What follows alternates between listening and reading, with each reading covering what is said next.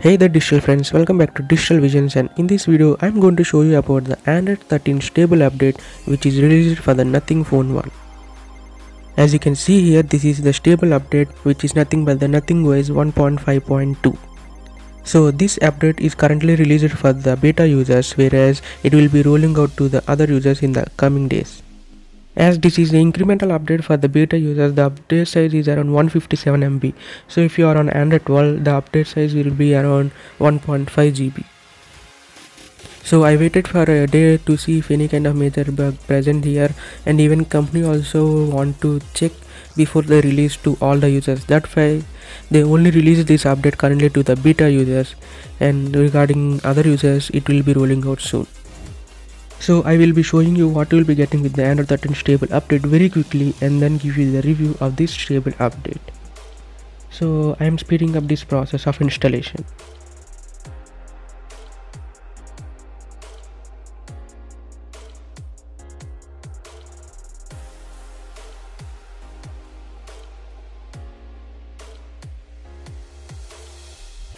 So now the stable update has been installed successfully, and now let's see what we'll be getting the features in this stable ROM compared to Android 12, and then let's see the review. So the first thing is regarding the weather app. We'll be getting this app in the Android 13 update, and it also gives us features like the UV index, humidity, etc. So we can also use a fixed location to see the temperature, or we can use it with the continuous location monitoring.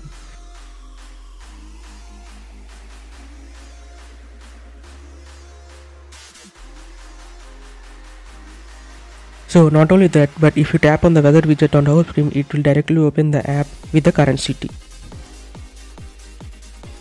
So in the customization, the first thing is regarding the glyph ringtones and notification sounds. You will be getting 10 new notification sounds and 11 new ringtones. So I am not going into the deep with all the features. I just want to show you what we will be getting with the Android 13 update. So if you go to the wallpaper and style from the customization settings, as you can see, now we'll be getting 8 new wallpapers from the Nothing. So we can apply it from the home screen and lock screen. So these are present from the beta itself.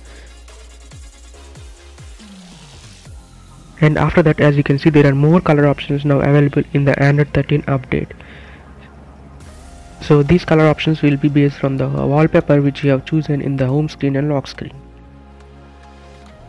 And after that, regarding the icon pack, as you can see, we'll be getting a themed icons, but even after the stable update, some icons are not adapting to the themed icons.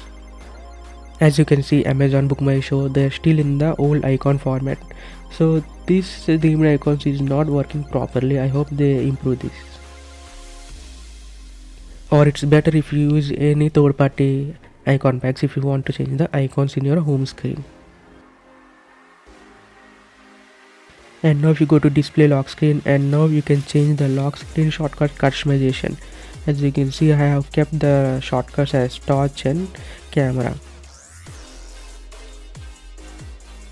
And now in the improved experience, they mentioned about the changes in the quick toggle of the internet. As you can see, it now shows how much data we have used, and we can directly get a pop-up if you click on the internet toggle, and we can also use this to quickly change the internet after dual SIM if you are using.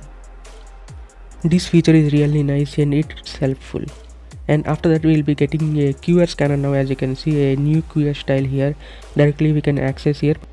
It opens the Google Lens to scan the QR code. But the thing which I really liked is they implemented the QR scanning actually in the camera app. As you can see, currently I am scanning the QR codes using the camera app, and this is they introduced it with the new stable Android 13 update. So as you can see, it's clearly showing, and if you tap on that, it will directly redirect to the corresponding link which you will be getting with the QR code. So if the QR code is regarding the text, then it will automatically copy if you click on the QR code. After that, now go to apps and then select any app like Chrome, and as you can see, now we can set a language for this app. So in this way we can use different languages for different apps, and currently this is only supported for the few apps. And in the visual improvement section, as you can see, we'll be getting a new media control which put the album art on the full display with a wider set of music controls. So not only regarding the music controls, we can also change the audio device from which we want to listen to the music directly from this media control page.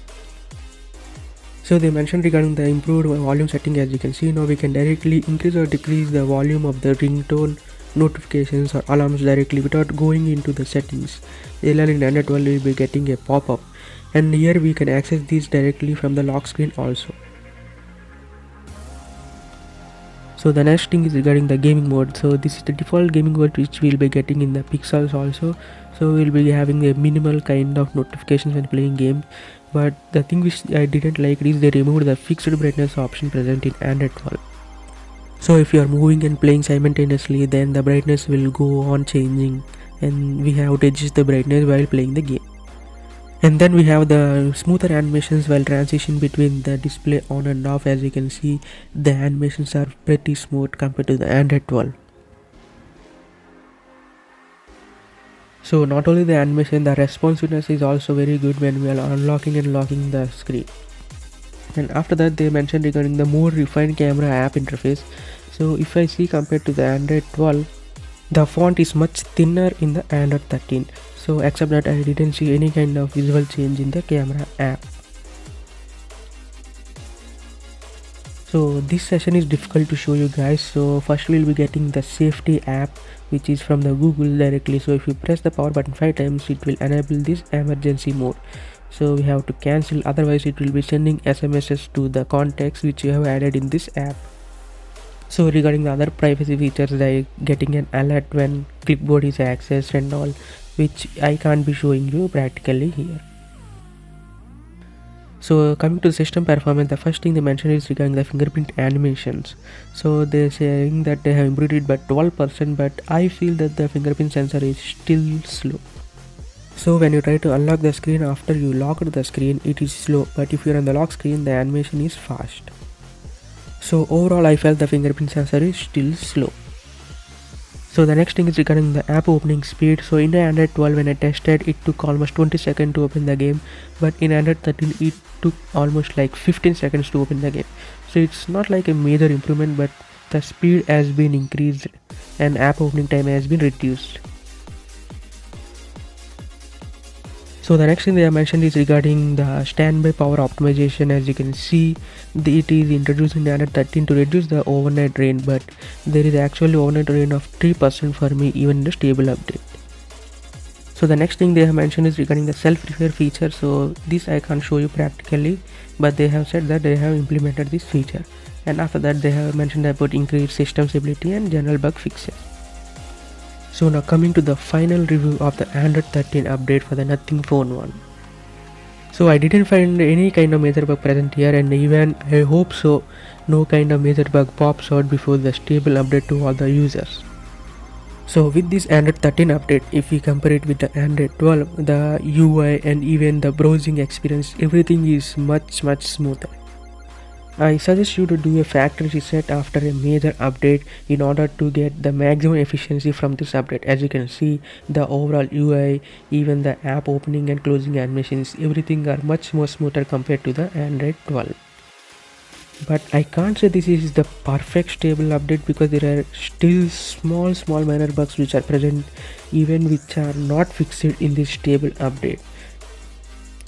And also the thing which I didn't like in this Android 13 is, earlier in Android 12 if you want to access the battery usage, we can access directly from the QS tile, but now if you want to see the screen on time etc, we have to go to settings, battery, and then we can able to see the screen on time and app usage percentage etc. So regarding the battery life, it's like a mixed experience. Sometimes it performs very well and sometimes it just performs very bad. Sometimes I got only a screen of time of 4.5 hours. And with this stable update, the battery life is still same. So I suggest you to do a factory reset and use the stable update. And also when you're trying to take a long screenshot in the apps like Telegram etc, you can see that the long screenshot is not good. So it's not properly optimized, I guess, for some apps. And not only that, if you go to the camera app, even the shutter lag is not reduced. As you can see, there is still a shutter lag present in the camera app. So another bug is regarding the color tone. So if you have using this color tone and if you have set it to warmer or cooler, so when the fingerprint sensor is inactive, that doesn't work and it will revert back to the default mode. So similar kind of minor bugs are still present in this stable update. So except that everything is fine and even the RAM management is fine. As you can see, I am opening different tabs and still they are in the memory. As you can see, I opened the Pokemon Go app and still the app is in the memory. So some users said that when we are using the PIP mode, there we can see some kind of UI lag. So when I'm using the PIP mode, as you can see, it shows 120 fps and changing to 60 fps, and even when I'm using the PIP mode, there is no kind of UI lags that I have seen in the UI. I forgot to mention regarding the heating that I observed in this stable update. I don't know, like in the normal users also, the phone is like a little bit warm near the NFC area. So still they need to do this thermal management properly. So except that, I feel that everything is working perfectly. So if I want to give you an overall review, I can say that this is a good update. Like the app opening speed increased, smoothness increased, and everything is good when compared to the Android 12. So the only con which I felt is like there are no kind of major features that they have added, for example font change, etc. And the cons are like the battery life and the heating issue in this phone.